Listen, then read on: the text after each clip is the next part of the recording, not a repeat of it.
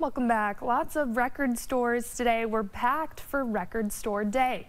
The annual event started back in the late 2000s to celebrate the culture of the independently owned record store. It's typically held on the third Saturday in April and every Black Friday in November. The day brings fans, artists, and thousands of independent record stores together. A number of records are put out just for this day. And at Burlington Records, the owner says this Saturday was the busiest it's been.